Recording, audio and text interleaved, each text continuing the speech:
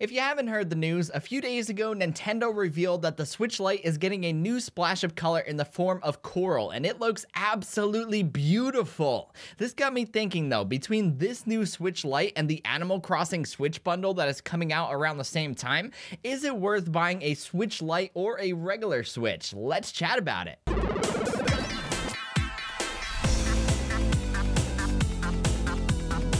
What is up, my friends? It's Ray back here, and today we're going to be comparing the Nintendo Switch Lite to the original Nintendo Switch. Now, I made a few videos a while back when the Switch Lite originally launched where I talked about these two systems together. But this year, things are growing even more interesting between these two with new colors, special edition bundles, and even Animal Crossing coming out. That is a huge system-selling game, and if they don't already have a Switch, a lot of people are going to find themselves debating between these two systems. Before we get started though, I did want to let you guys know that I officially launched channel memberships here on my channel. If you notice now, beneath each of my videos, you're going to find a little join button next to the subscribe button. So if you enjoy the videos that I've been pumping out and find them helpful or entertaining, or just want to help support the channel in a new way, now you can and get exclusive content and perks in the process. This is definitely going to open up the doors to some cool things that were never before possible. This is not begging, this is not pleading, this is just informing you guys that memberships are now live, and if you want to send me a cup of coffee to get me hyped, get me excited, get me ready to keep making videos, well, now you can. So, should you buy a Nintendo Switch Lite or an original Switch? Well, it really depends on how you plan to use the system. The $199 Switch Lite is a handheld only portable console along the lines of like the Game Boy, the 3DS, etc., whereas the $299 Switch is a hybrid home console, so not only can you play games on the go, but you can also play them on the big screen as well. So that $100 price difference is justified by having more features and being a bit more flexible with detachable Joy-Con controllers, access to tabletop mode, HD rumble, and so on.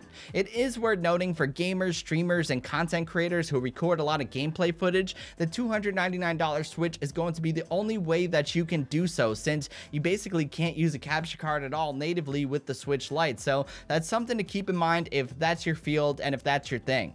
With all of those extra features, it might seem like the Switch is the clear winner here, but again, like I said before, it really depends on what you're going to be using the system for. The Switch Lite is the overall better handheld experience, bar none, and with it, maybe you might not miss having all those extra bells and whistles. I put together this little video comparison a few months back for my definitive Switch Lite review that details the difference in price, features, specs, and more. I turned this into a GIF, and a lot of you guys may actually find it helpful because basically it's kind of like a little 15-second buying guide that shares with you guys like the difference between the two consoles, and it really is actually pretty helpful. Even though the Switch Lite seems inferior on paper, it is honestly my favorite model out of the two, and I find myself using it much more often nowadays. It plays pretty much all the same games, it's thin, it's light, it feels awesome in your hands, especially with the flip cover case, and it's just great to just toss in your bag and just go.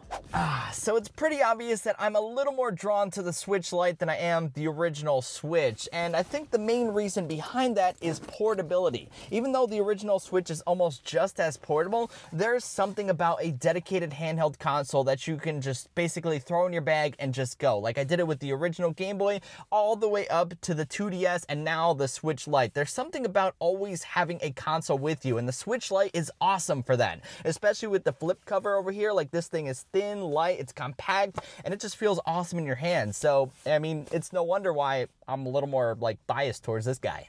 So having said all that, have you decided which one you want by now? At the end of the day, no matter which model you choose, you cannot go wrong with the Switch or the Switch Lite. If you like traditional handheld consoles like Game Boys, 3DSs, DSs, etc., you're going to love the Switch Lite. But if you need a console with more flexibility or the ability to dock and play on the big screen, the original Switch is going to be the better option. Personally, I use the Switch Lite as my handheld console when I'm out and about on the go, and the Switch as my home console. The two actually worked very well hand in hand, especially with Nintendo Switch Online, the save data backup. You can basically pull down the latest save file from your game onto whichever console you're playing on, and you can pick up right where you left off. They actually surprisingly work very well hand in hand.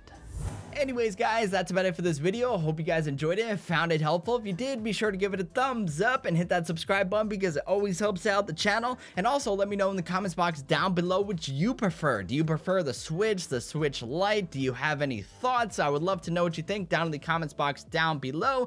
Choosing between the two can be pretty tough for first-time buyers, so I hope this guide did help you guys out. And until the next one, I will catch you guys later. Get out there, go game, and have some fun. Peace. 'Cause I don't wanna